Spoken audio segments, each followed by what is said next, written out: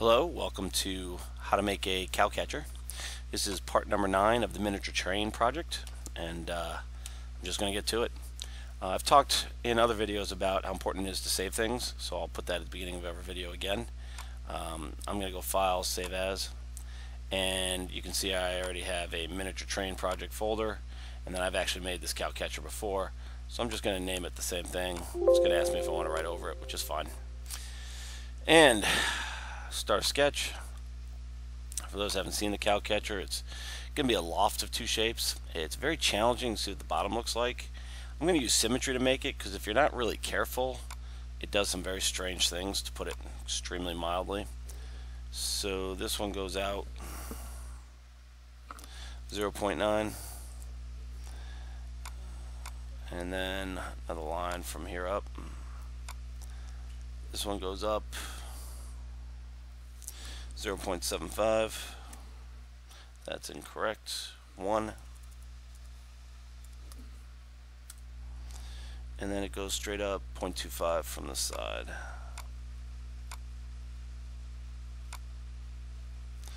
.25. Then it connects. So I'm going to make this into a construction line. I'm going to select these 3 lines, and I'm going to mirror. So I already selected what I want, then I tell it the mirror line, then I hit apply and done. Do you have to mirror? Could you draw it yourself? Yes, I really recommend the mirror. There's going to be issues if you don't. So let's hit the home button and see what we're looking at. Now go out here to origin and expand it, and you get planes to pop up. Turns out I want the XY plane, so I right click on it and hit visibility. Then I go up here to plane and I hit offset from plane. Let's click on the plane and it gives me a little arrow. I say I want to offset, and this is actually the 0.75 I said before. So I want to build another plane in that one. So we go start sketch, we catch the edge of it. Now I'm building a plane there. So line. And this one's a little bit smaller, so we only come over 0.6. I believe we still go up 0.25. Yep. And I'm okay out of there, and then I'm going to make a line. And this one goes up 0.75. So it's not as much as the other one. And then I just connect to here.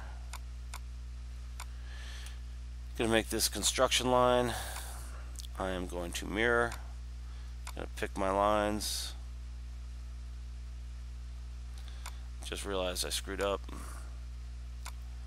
Delete. Doesn't look like it deleted. Delete. Mirror. Mirror you. Mirror you. Mirror you. Mirror line. My line vanished. Done. I'm going to project a little geometry. Going to bring that one forward. Try mirror again. I'd like to point out I'm screwing up, and you're probably like, oh, this guy doesn't know what he's doing. Yeah, that's kind of how this whole engineering class works. You're not supposed to be doing everything perfectly. You're supposed to be learning as you go.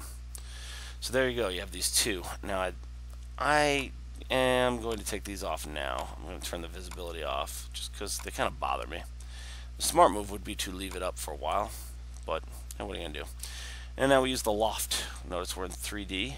And the loft's right here. We say take the bottom one and loft it to the top one. Hit OK. And there it is. Now I'd actually like to look at the train from roughly this perspective. So I'm going to say set this current view as home and fit to view. So when I hit home, it's going to expand it, give me a nice look. Now I can do a lot of different things. I'm going to save this as I go along. I'm going to work on the front first, and this is pretty cool. You start a sketch on the front. If it doesn't let you make a sketch, that means it's been slightly warped and you can't. It's annoying, but it happens. Project this geometry forward and then offset it. 0.1. Finish the sketch and extrude it.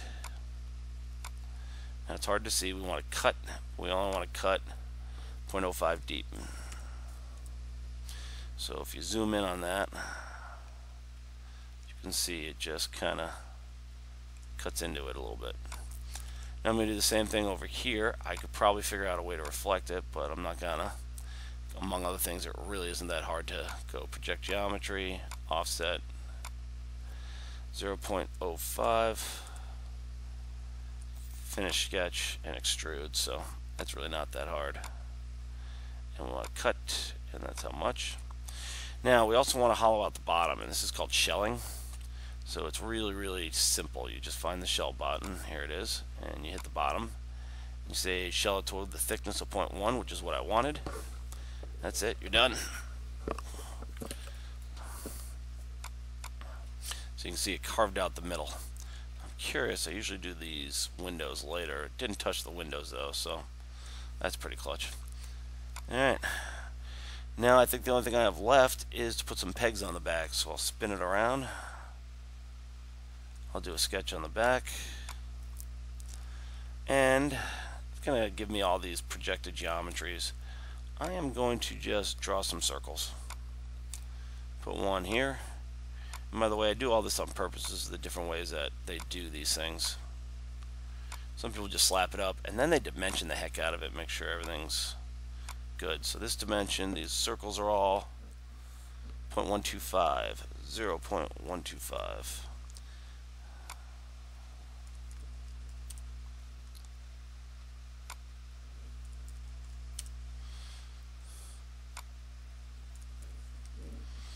And that's the diameter, so that should be good. And then I'm going to dimension each one of them. So from here to the center should be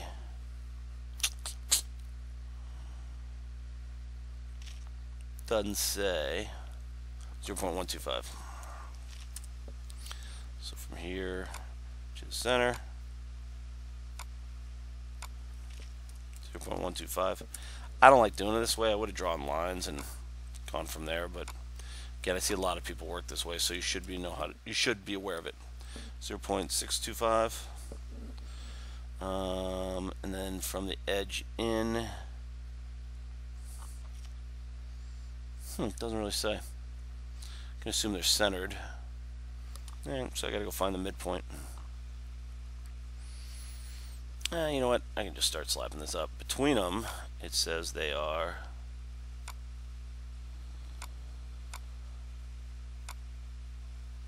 and it keeps picking that dimension. 2 point. It is 1.25. And then this one should be on the edge. So that should be 0.9. Something's very wrong here with my 1.25. Let's see if I can fix that. From here to here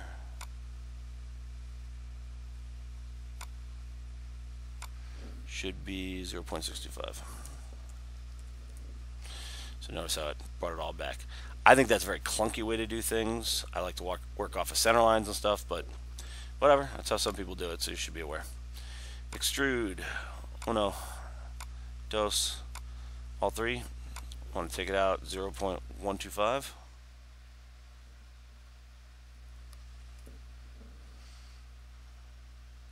Yep. And then we got a weird little thing, we got to chamfer the edge.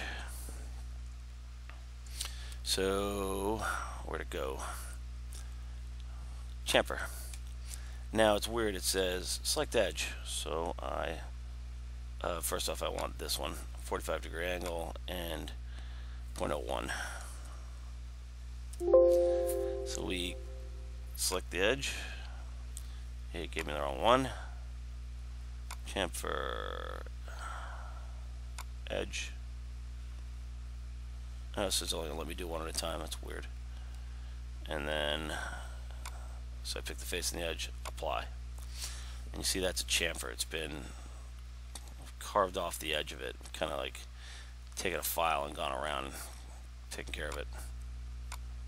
apply, apply. As far as I can tell, we are done. Let's give it a color. Let's go with blue. No. Let's go with... I'm going to go with all sorts of metals. Gold. There's a gold one on the front. Save it. Don't ask why. I need to hit home. Good. And save it. So that's it. That's how you make a cow catcher.